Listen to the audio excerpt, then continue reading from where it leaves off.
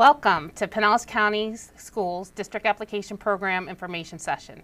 My name is Ellen Truskowski. I'm the DAP specialist, and I'm here to take you through an overview of what DAP programs are, the timeline, and address any questions that you might have. To start off with, Pinellas County Schools has 80 different DAP programs to choose from. These include theme programs as well as fundamental programs. Theme programs could be school-wide, such as Jamerson or Sanderlin, where everyone at the school is 100% magnet, or it could be a school within a school program. So Boca Ciega has a career center for wellness and medical professions, as well as a fundamental program. So we have two different types, a school within a school, as well as that school-wide program.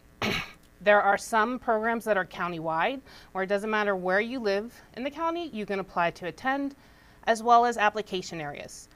The application areas can be found in our DAP guide. It could be found on our website, as well as the schools will have that information on their individual websites as well. Most programs do not have entrance criteria. The Centers for Gifted Study, you need to have either an active EP or gifted eligibility to enter one of those. We also have entrance criteria for the high school programs for IB and Cambridge ACE programs. Other than that is 100% lottery. Anyone can apply for any of the programs. Our fundamental programs are a little bit back to basics. So the fundamental programs are based on the idea that the family, the student, and the school are all giving a little bit more. So the expectations are a little bit different than a traditional zone school, as well as our magnet theme schools. We offer fundamental programs in elementary, middle, and high school. High school fundamental programs will offer transportation in limited application areas, and our middle school Thorogood Marshall will offer transportation. Other than that, fundamental transportation would be provided by the families themselves. We're also really excited this year to introduce two new programs. Lakewood Elementary School will be offering the Center for the Creative Arts, Health, and Wellness. We also are offering a new middle school Center for Gifted Studies at Johns Hopkins Middle School. In addition to the new programs, there's been a lot of construction going on across the district. Some of that has impacted our DAP programs. Sandy Lane Elementary School just opened up a beautiful brand new wing for the arts. There's 2 music rooms, a dance studio, so we're really excited to see it come into play. Lakewood High School has also had some major renovations. The Leadership Center Conservatory for the Arts at Tarpon Springs High School has had some major renovations. And at Richard O. Jacobson Technical High School, starting in January, we're looking to have a brand new veterinarian building. So in addition to all these programs and new construction, I wanted to kind of go over a little bit into the different steps you need to take, kind of give you a timeline and an overview of the different programs, what you need to do when, and then describe a little bit about what we have to offer to give you a little bit more information to learn about the programs, and then take any questions at the end. Do we have any questions coming in so far? Not yet. Okay. The first step is to obtain a parent or porthole username and ID. And if you applied for a learning option at the very start of this school year, it is the same username and ID that you used then. If you have not used it within the past year, you're going to need to get a new one before January. The application period will open on January 6th. You will need a username and password to apply. If you're applying from out of county, you would have to go through the special attendance permit. So you can still apply for one of our programs, but you would have to do it through a different process. The username password to do a special assignment request and the application for DAP, you need to have a Pinellas County residence. The next step I would recommend taking is to take a look at our guide, which is available online at www.pcsb.org/DAP. That guide will have a brief description of all our different programs. Starting tomorrow night, we'll also be offering virtual fairs. So the virtual fair is going to give you a chance to check out 3 different programs. You'll have about a 15-minute overview with those different programs, and you can ask questions. If you do not get to all the programs you are interested in, each school will be recording those sessions. So at any time you can come back and watch them or check out some different programs that you're interested in. If you've already kind of looked at the guide and have narrowed it down to that you know you're interested in a certain set of programs, the next step would be to check out the Discovery Nights. So just to review, on the screen you should see that tomorrow night will be for elementary schools and our 2 K-8 programs. So Madeira Beach will be there for both their elementary and their middle school program, as well as Sanderlin. So the middle school component will be tomorrow night if you are interested in Sanderlin or Madeira Beach. Next Monday we will be offering high school programs. Next Thursday we will be offering middle school programs, with the exception of Sanderlin and Madeira, who will be there tomorrow night. And then on Saturday the 7th, we will be offering all DAP programs available for that. Like I said, it's a quick overview of the process. You get a quick view what the program has to offer. You'll meet the coordinator, the principal, you'll get some questions, and then you'll be able to decide if you want to learn more to visit one of those Discovery Nights. The third step is that you can tour the school virtually at the current times, and then you can start to narrow the program down. We're getting a lot of questions in about shadowing opportunities and tours. With our current health and safety protocols in place, if a school can do it safely, they may be looking into it, but right now the majority of schools will be doing virtual options. So they will look at putting pictures of their campus or a video of their campus on their website.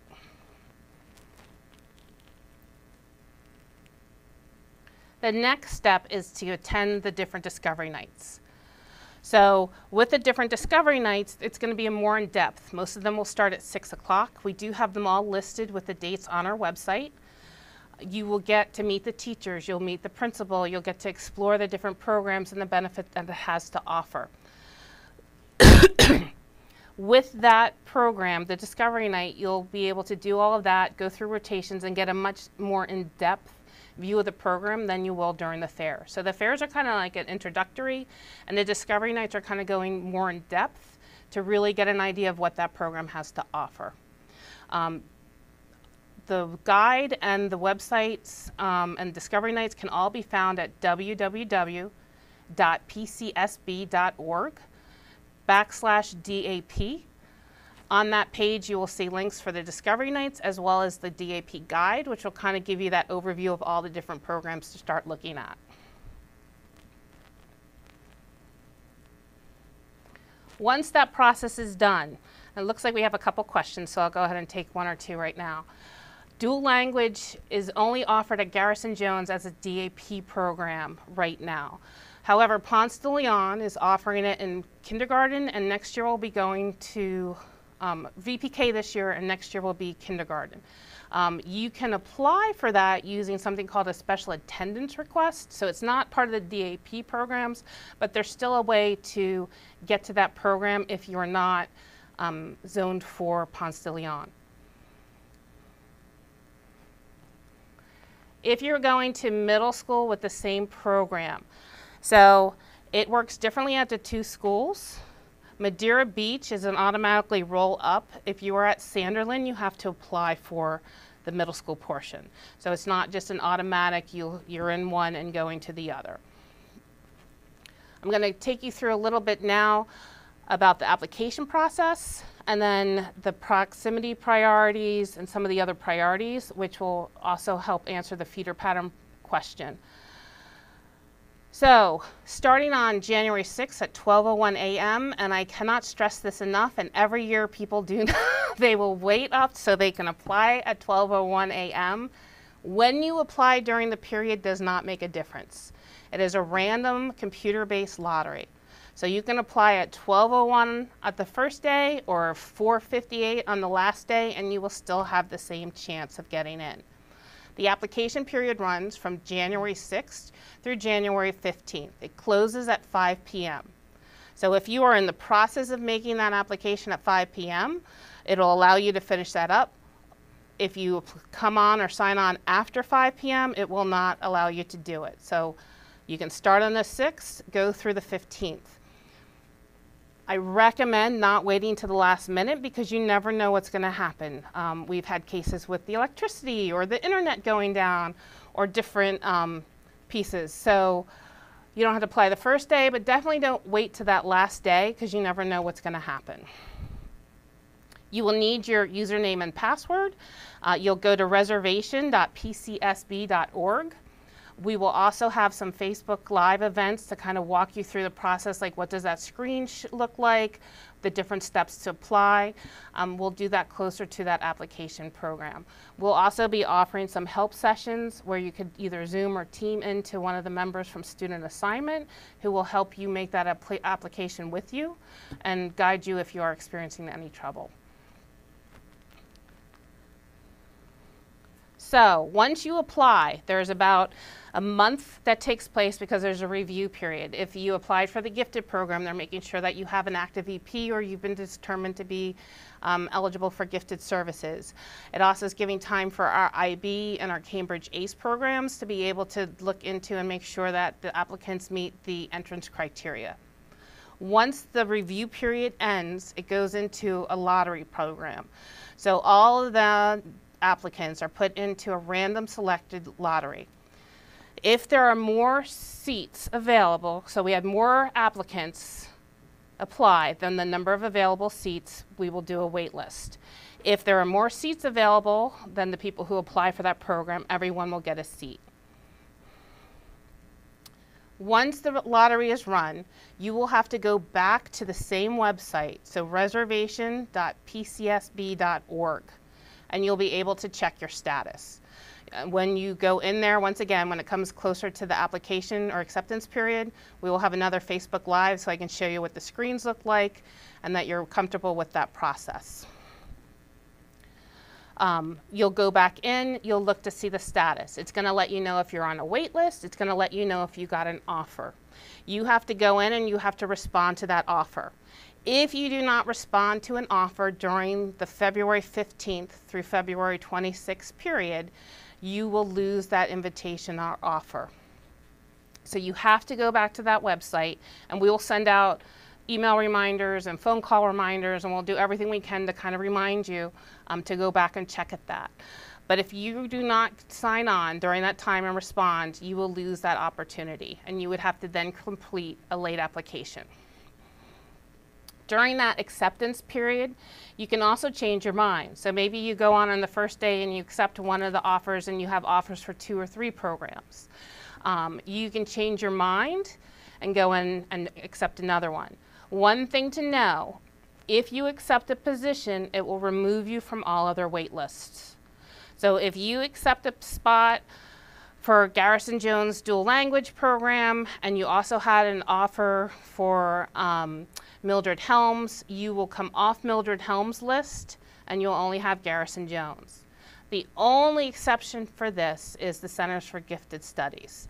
So you can still accept the program and remain on the Center for Gifted Studies wait list. But any other program, when you accept, it removes you from all other wait lists.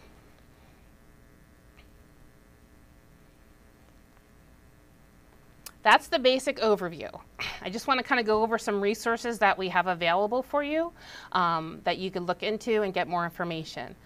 For the first part, if you go to our main website at www.pcs.org, you'll see the registration link. The student assignment resources on the website are where you can put in for an address change, or if you're doing a new student reservation. It has a zone school locator, which would help you identify which different application period or section you are in with that. It also will give you some ideas on how to reset that username password if you're having trouble with that.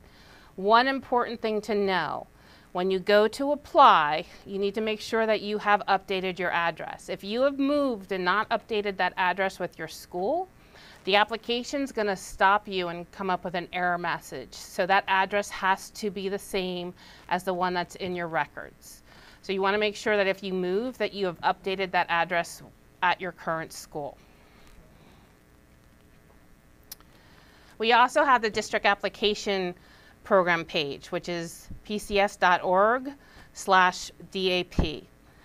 On this page is kind of where you can go, where it's got information about the fairs, it's got information about Discovery Nights. We do have links to the different programs. It talks about some of the themes. I've got frequently asked questions up there as well with that. You'll also find the brochure and any other marketing materials that schools have given us to post online. So I am getting a question right now about charter schools. So charter schools are not a part of the DAP process. They're actually under a charter with Pinellas County Schools, but they are independently owned and run. So charter schools will have their own application period and they'll have their own lottery process. You would need to check out this charter schools' individual web pages to get information about charter schools and how to apply and when their windows are. So just a couple things about applying, and this will answer some of the questions that are coming up. You can apply for one program up to 5 programs. So you can apply for more than one program. You can't apply for more than 5. So you could apply for 1, 2, 4, 5, does not matter. Just as long as you don't go over 5. What will matter is your ranking. So the ranking, it's like a weighted lottery. So your ranking will give a little bit more weight to how the computer runs the lottery process. So whatever school you want and you know you want more than the rest, you need to put as number 1. If you are applying for a priority or making a priority claim, that ranking also comes in place, because if you don't put the number 1 spot for that priority, you will not get that claim. So you will rank it. Your number 1 choice is what you're going to rank number 1. Your 5th choice is what you'll rank as number 5. Priorities, like I said, only apply to that first choice. And this is one thing that we get parents confusion every year. So the priority only goes to your top choice. Our priorities, the majority of the priorities are given just during that initial application period. So sibling, professional courtesy, feeder pattern only occur during that initial application period. During the late application period, we do have a priority for military families. If they were transferred after our initial application period, they can receive a military priority. I'm going to go through the different priorities and see if you have any questions about those as well. The first one is a feeder pattern priority. This is where we have some schools, and it's usually only elementary through middle school. Fundamentals are a little bit different, but that elementary to middle school priority. So feeder pattern priority means that you might be in one program, like Bay Point Elementary School. If you put Bay Point Middle School as your number 1, there's a feeder pattern priority that's given to that. So if you put Bay Point Middle School, make it your number 1 choice, that feeder pattern priority applies, and it gives you much better chances to where, I can't say 100% guaranteed, but you're going to get into that feeder pattern school. All of those are also listed in the book or the DAP guide. Fundamentals a little bit different. If you are at any fundamental elementary school, you will have a feeder pattern priority to any of the middle school fundamental programs. So if you attend Madeira Beach, you could choose to do Madeira Beach Middle School. You could apply for Thorogood. You could apply for Clearwater Fundamental. What's important is that that fundamental program is ranked as number 1. We also get some confusion if you're applying for Thorogood and you are in a fundamental elementary school program. That feeder pattern program only applies to Thorogood Marshall's fundamental program. So let's say you're a gifted student at Pasadena Fundamental. That feeder pattern will only apply to the fundamental piece. So if you apply for Thorogood and you apply for the Center of Gifted Studies and you put it down as number 1, because you're in fundamental, you will not get that priority. So it's really important, more so with the fundamental programs, that you're making sure it's number 1. And if you have that gifted eligibility and you're in a fundamental program, that you're putting down and you're applying for Thorogood, that you put down the fundamental program as your number 1 choice. The only programs that have a feeder pattern priority going from middle school to high school are the fundamental programs as well. So you could be at Clearwater, Madeira, or Thorogood, and you can apply for Boca Ciega's program, Osceola's, or Dunedin's fundamental program. The second priority I wanted to talk about is sibling priority. So sibling priorities are given if the sibling is at the school at the same time. So let's say you have an incoming kindergarten and you have a student who's in 5th grade. You would actually not get a sibling priority because next year that child will now be in the middle school program. So the sibling priority, they have to be together at the same program at the same school the next year. Sibling will go, so you could do it that way. It applies that we do sibling priorities for high schools, middle schools, and elementary schools. The third type of priority is professional courtesy. And this is another one that sometimes gets a little confusing. Professional courtesy is given to any full-time staff member who works at that school. So if I was applying for a magnet school because I am based out of the administrator office, I would not get a professional courtesy priority. I would have to actually work at that school that my child would be applying to. So the only way to get a professional courtesy is that staff member needs to be full-time at that program that your child would be applying to. After these three priorities is probably the most confusing one, which is the proximity priority. And this is using something called the Manhattan distance calculation. And it is a formula. And the formula that our school district uses to calculate this distance actually uses the Pinellas County tax appraisers' longitude and latitudes for the addresses. It's the same book that the 911 and the emergency procedures uses. So it's actually using the latitude and longitude of the school with that associated latitude and longitude of the address. So let's say we had 100 people apply and we had maybe, we'll make it easy math, we had 20 people who would have gotten either a feeder pattern or a sibling or a professional courtesy. That would leave 80 remaining students. Depending on the grade level and depending on the feeder pattern percentage of that school, the remaining part, usually in elementary schools it's 20%. We do have Tarpon Springs Fundamental, which has 50%, which means that percentage of students remaining will go to the students who live closest to the school that applied. In middle school, it's still 20%. High schools, it goes up to 25%.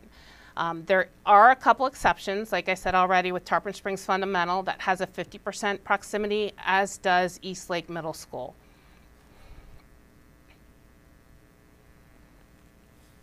Those are the ones that go through and you'll claim on that initial application piece.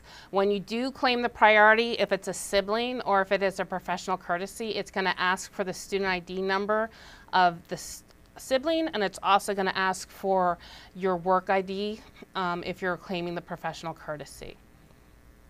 After the application goes and after the acceptance period, there is a week afterwards called a newly invited sibling priority period.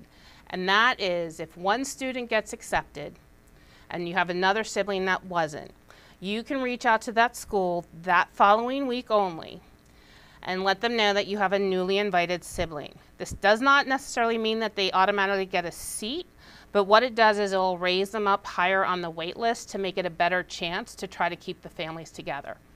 And it looks like we're getting a question, which I will check in 1 second.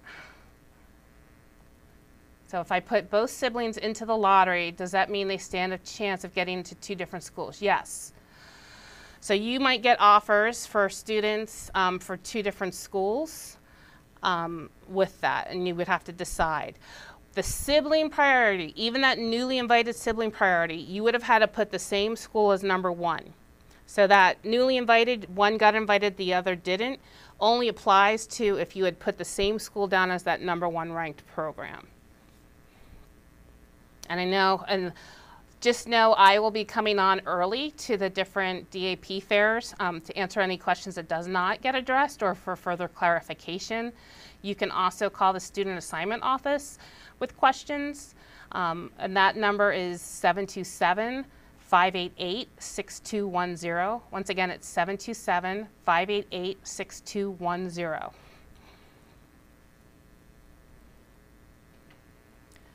So if my child goes to Madeira Beach but lists a different magnet school as number 1, you will not get a seat at Madeira Beach. So whatever that number 1 school will be, unless you have a sibling there, you're not going to get the program. So will it mean he loses the feeder pattern priority? Yes. And Madeira Beach's staff will work with you with that application period and what that means for that. Transportation is provided to all programs except for the fundamentals, minus the high school and Thorogood Marshall. We do it called arterial transportation, which is a little bit different. So the bus stops might be a little bit further away because it's done during the main roads or the arterial transportation. So the main roads is where they'll have the stops.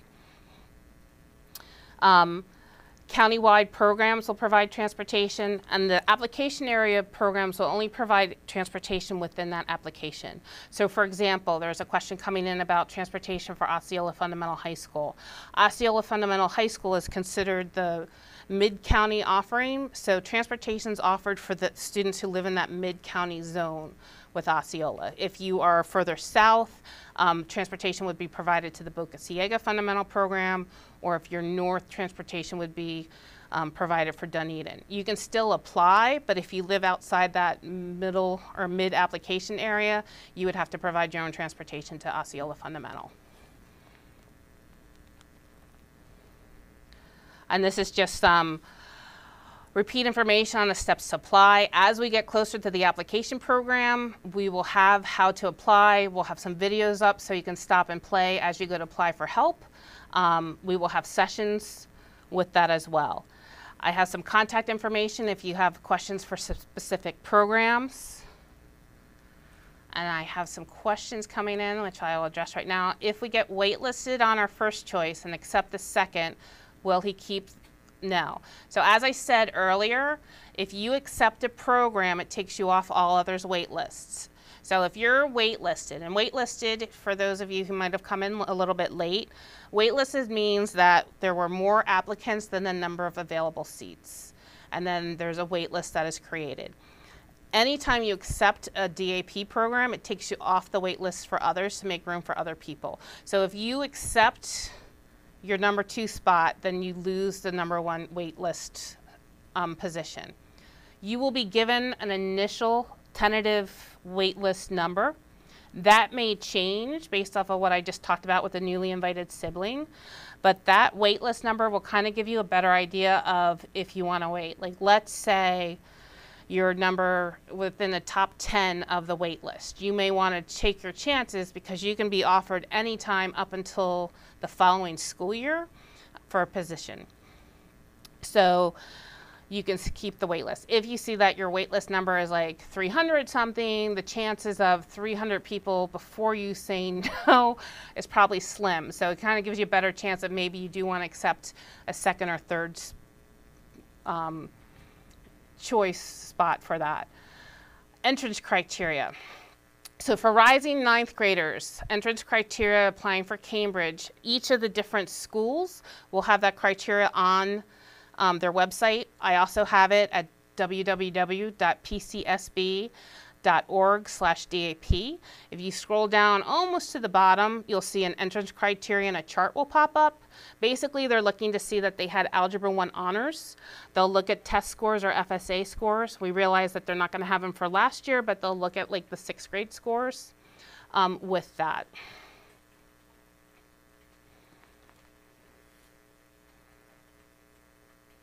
We have another question coming in. If I apply for a 6th grade and a 3rd grade to Madeira Beach, will they still receive sibling priority?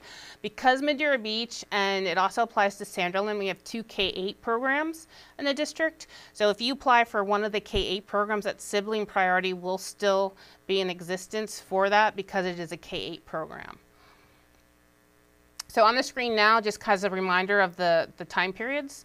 So starting tomorrow, we have that DAP fairs where you get like 3 different sessions, quick overview of the different programs, getting some initial questions answered and addressed.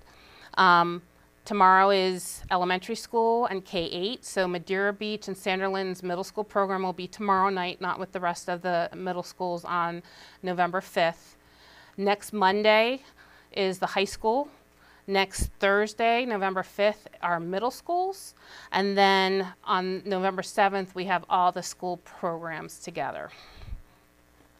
The Discovery Nights start right after that, and we'll run all the way through January 12th. Our application period, once again, is January 6th through the 15th. And our acceptance period is February 15th through the 26th. At this point, I'm going to open up. If people have questions, please just send them in and we will address them as they come. Okay. Sorry, we have a couple questions. One of them is, if I live around the corner from Clearwater Fundamental, would my kindergarten have a better chance of getting into Curtis Fundamental? This is one where it really makes a difference as far as where other people are applying. That middle school priority won't impact that kindergarten one. So we don't really know proximity until after the application period with that. So once we see where everybody applies, we have a better idea of what percentage and how far that proximity period goes. There is a way for student assignment to look up proximity at distances from a school. So if you contact student assignment or myself, it's DAP@pcsb.org. Student assignment is student assignment at pcsb.org or at 727-588-6210. Once again, it's 727-588-6210. St. Pete Collegiate High School is a charter school. So there's a question about why we're not mentioning that.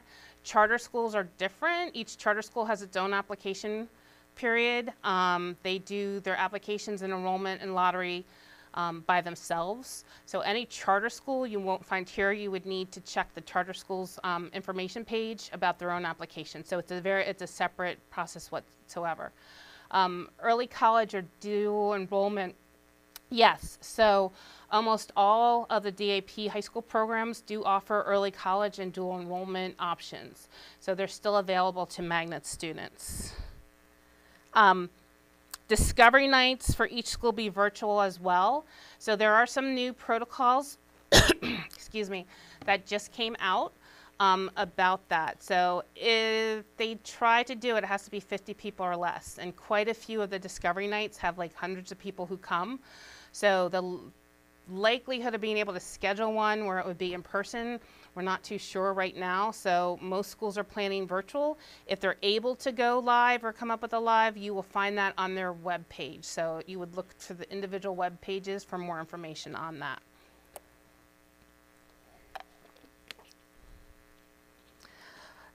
Which part of the address your county is. So there's a couple easy ways to find that. If you go to the www.pcsb.org/DAP, you will see on the right-hand side is our DAP guide. On the back cover, it kind of breaks out the zones. And the application areas are based off of where you are zoned for your middle school or high school. So if there's any questions, just call student assignment. We will be glad to help you figure out which application area you are in with that.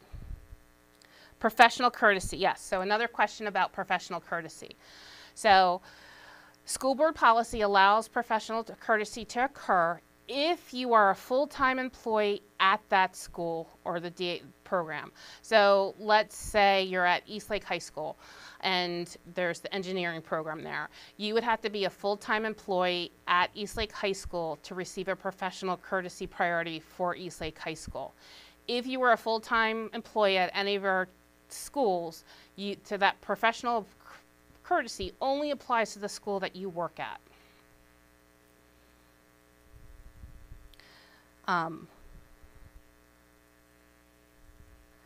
So there's a couple questions about Centers for Gifted Studies going into high schools, and does it give them any priorities or preference for that? The high school IB and ACE programs are really looking at test scores as well as classes that they took. More specifically, did they take a world language, and did they take the Algebra 1 honors? In previous years, they've looked for an EOC score. However, due to the past year's FSA, that is not going to be a requirement. We will be looking at the previous scores. If they took Algebra 1 honors, we're going to allow that to be the criteria to get in this year. Questions about gifted eligibility. So there's a couple different ways that you can go through the eligibility process. And Coral Marsh's office, and it's 588-6088 is the phone number, can help work with that. The first step would be talking to your student's teacher and checking with that. So they can start the process at the school, and you could talk to a teacher or a guidance counselor. They can do in-school gifted eligibility test. We do have a universal testing system in the district where certain grade levels will just automatically get screened for that. So that screening process you can self-initiate. Some families choose to go the private route, and so you can start off by getting tested through a physician, and then there's a form that you would send in, and it would start that eligibility process with that.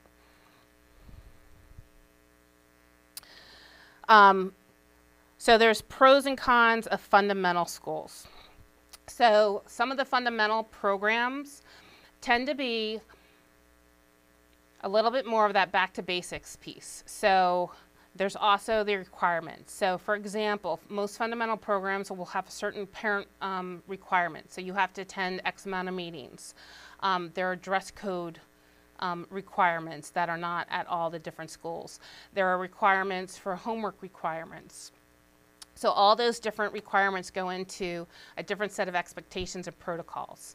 And then there's systems in place that if students aren't meeting those expectations, they'll try to come up with a success plan, and then they would also look at possible removal if there's consistent aspects of not following those expectations. Ooh, good question coming in. Do you have a better chance of getting your #1 school if you only apply for one school? No. So just narrowing it down to one school to apply for is not going to give you a better chance over another one. The biggest thing, especially for some of those more popular programs, so Osceola, Fundamental, Madeira Beach, if you want one of those, you definitely have to put it #1. In some cases, not ranking the school that you really want the most as #1 can pretty much eliminate. You will be on the wait list, but not necessarily that first offer. So that #1 rank does come into place if it's a program that you really want with that. Okay, where can I find a list of all the middle schools? So there's a couple different spots. Once again, that www.pcsb.org/DAP. There is a guide that is on the right-hand corner. It's got the same image on the front cover. That's going to have a list of every single DAP program in the county. It will also have the names of the schools, and it'll also give you some of the different websites to check out them more. Obtain your parent portal ID and password. So you can do this at any school site at the county, so it doesn't necessarily have to be the one that your child goes to, or if you're at a private school, it doesn't necessarily have to be one that you attend. Whatever school is closest to you or your work, you would just go in with a photo ID, and they can either reset it or they can issue you a username or password. You also have the option of student assignment office, so the student assignment office can also issue usernames and passwords. So shadow opportunities, we are trying to make that happen. However, there are some conditions or caveats. If we have reached that max size of the face-to-face classrooms, we cannot necessarily have a student come on and exceed that number. And then depending on the school. So we are trying to come up with some alternatives, like having some Q&A sessions or roundtables with students for students.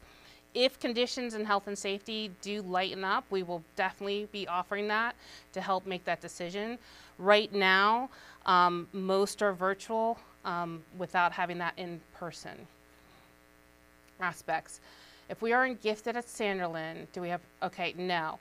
So if you are in gifted at Sanderlin and you're looking to go for the Center for Gifted Studies at Thorogood Marshall, there's only one school right now where you're given a priority for that, and that is Midtown. If you are in the Center for Gifted Studies at Midtown, you will get feeder pattern priority to Thorogood Marshall Center for Gifted Studies. You have to be eligible, so a lot of times we get a lot of applicants who apply for the Center of Gifted Studies, but they don't necessarily have their gifted eligibility. So being eligible is definitely going to give you a chance to get in. It's not necessarily 100% guaranteed. And this year, we're going to start to open up at Johns Hopkins Middle School. We're going to have a second center for gifted studies for middle school, where they'll be able to actually choose an art focus as well. So they'll still get the same exact gifted program or Center for Gifted Studies program there, but if they are in Johns Hopkins, they can also get the benefit of the creative aspect with the arts program.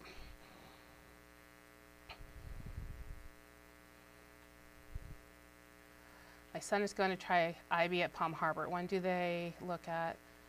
Okay, so this is a good point, and I probably should have brought it up when I was talking about the application period.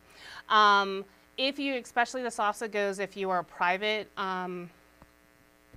family or high school, if looking for a high school position.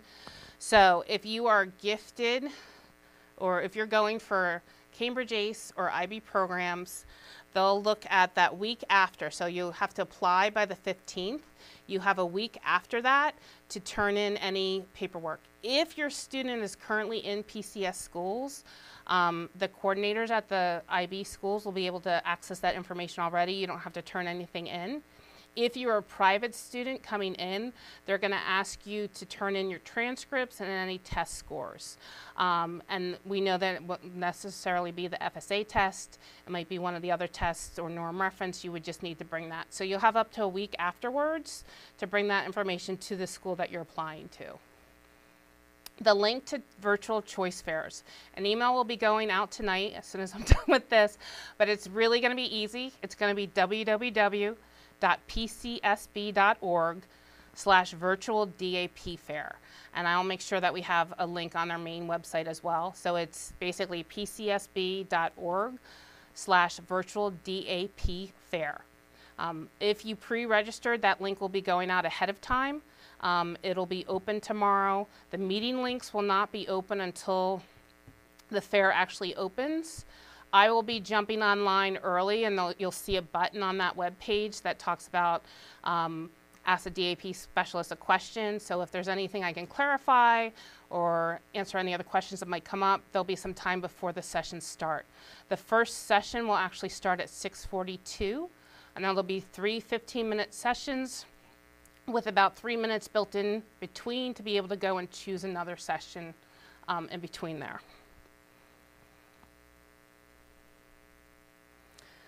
If you did, so there's another question that if they were in private school for 6th grade, but 7th and 8th in a gifted studies program, what do you need to provide?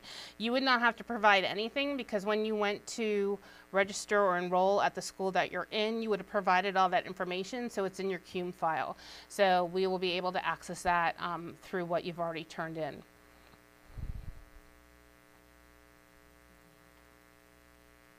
So there's another question about elementary gifted studies to middle school. It is the same feeder pattern. So it would just be that you would have to put the #1 ranked would be that, and then you would get the feeder pattern to one of the centers for gifted studies. And it's based on your residency, on which application area you're eligible for.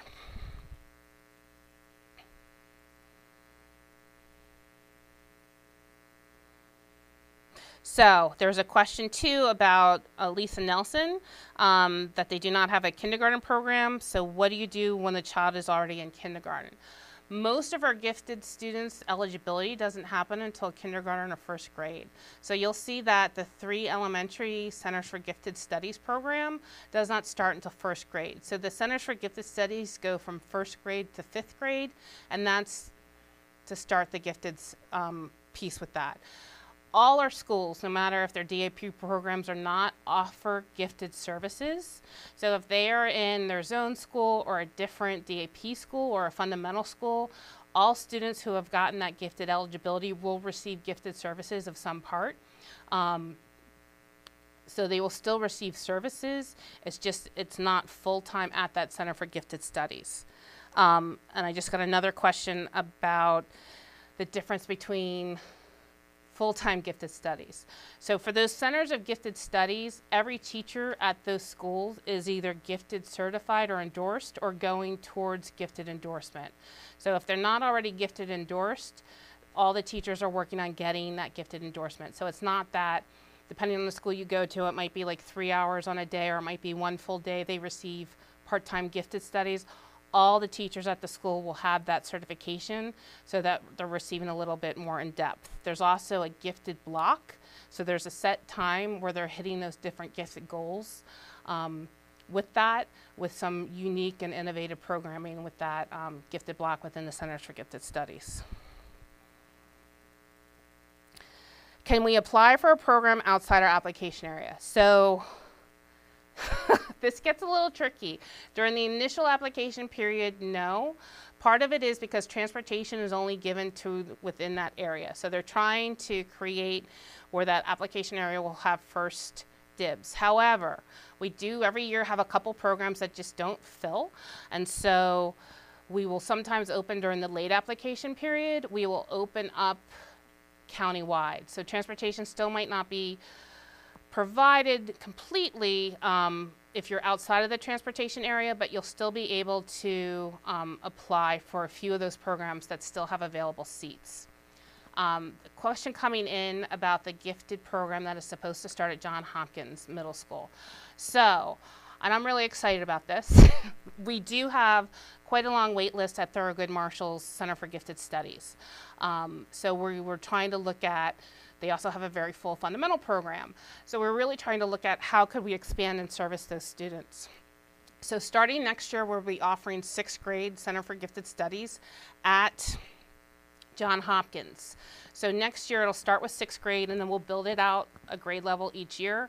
So next year will be 6th grade. The following year we'll offer 6th and 7th grade. And with that, this focus. So really, if you were in South County, you could choose a gifted fundamental program, or you could choose a gifted arts program. Another question coming up, can we apply for a program outside? Okay, I just answered that one. So not during the initial application period.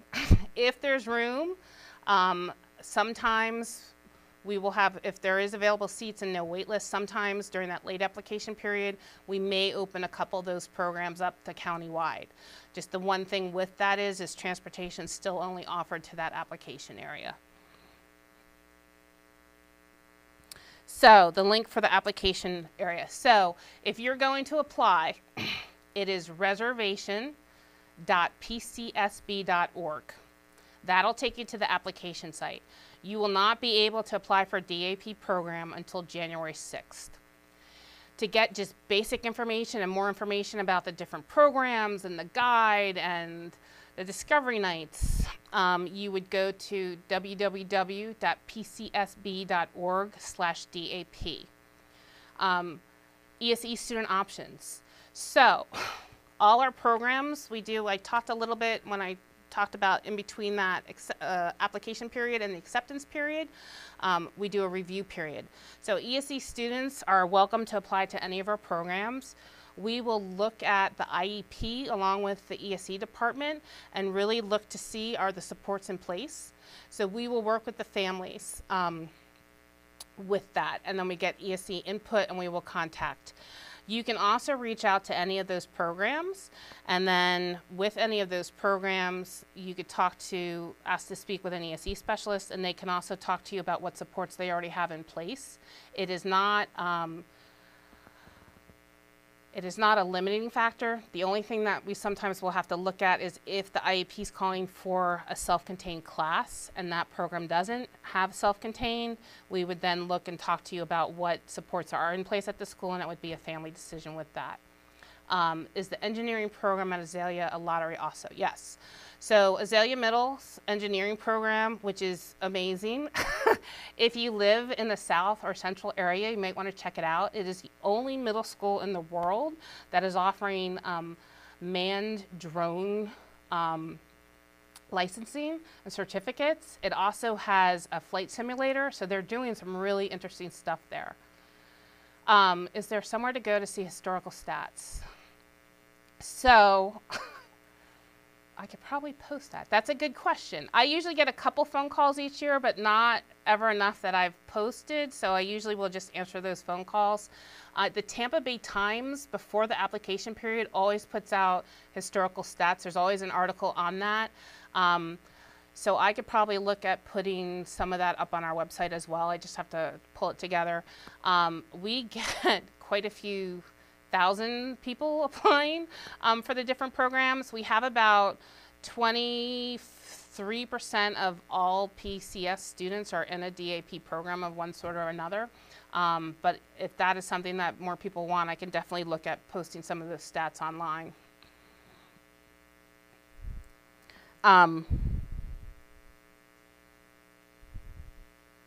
If we have any other questions, it looks like that might be.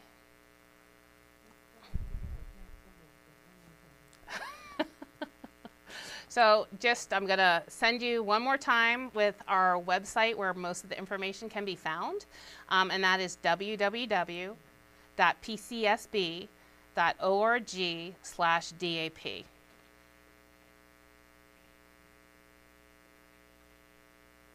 So I also tomorrow will be opening the line, and it will be if you pre-registered for the fair, I'm going to send out an email soon after this with the link to the website address, as well as a reminder. I will be jumping on board, and there will be a Zoom link to reach out to me before the sessions start if you have any follow-up questions. Once again, you can also email me at dap@pcsb.org, and I will be glad to work with you, answer any questions, or clarify anything else. Thank you so much for joining me tonight, and hopefully I have making the process a little bit less overwhelming as we start the DAP marketing season.